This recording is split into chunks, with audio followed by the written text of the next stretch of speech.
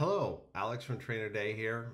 Have you ever worked in Garmin Connect and you're looking at your training plan workouts and you see you have 8 pages or 10 pages or 15 pages of workouts and you want to delete them.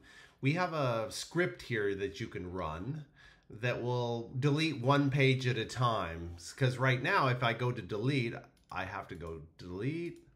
Are you sure? Yes. Okay. So for 8 pages, I would be doing that for an hour, and I previously had 20 pages. So with our script, you come to the page, you right click on it and say inspect. You got your inspector. You click on console. We can clear that, although it doesn't matter. Whoops, clear. And then I paste. I'm doing Control V, but I have this code in here that I took from our blog, which you can find on our blog, and I hit enter.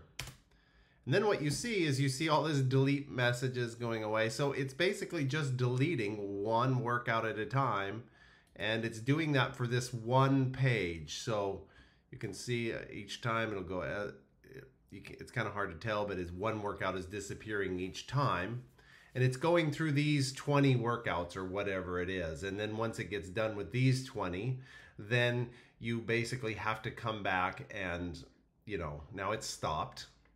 Now I'm on, let's go back to this console here, make sure I got the console, and I right click and I hit paste and I hit enter again, and it does it again. So pretty soon I'll have, 0 pages of workouts there. Now, one thing to remember is that if some of these workouts are on your calendar right now, it will also delete them from your calendar, so they're no longer available. So this is just a good way to do a bulk cleaning if you ever need to, but it is risky because you're going to lose everything and you'll have to retransfer workouts there.